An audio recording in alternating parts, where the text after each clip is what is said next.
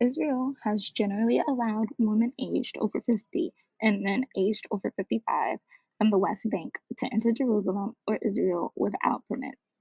but only if they have no security record or ban. For Palestinians, travel inside the OPT is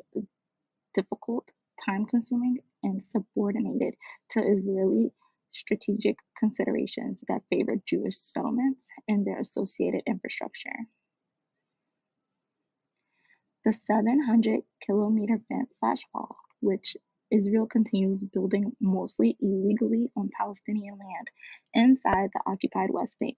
has isolated 38 Palestinian localities in the West Bank, comprising 9.4% of the area of the West Bank, and has trapped them in enclaves known as seam zones, forcing residents to obtain special permits for entry and exit to their homes and acquire separate permits to access their agricultural land.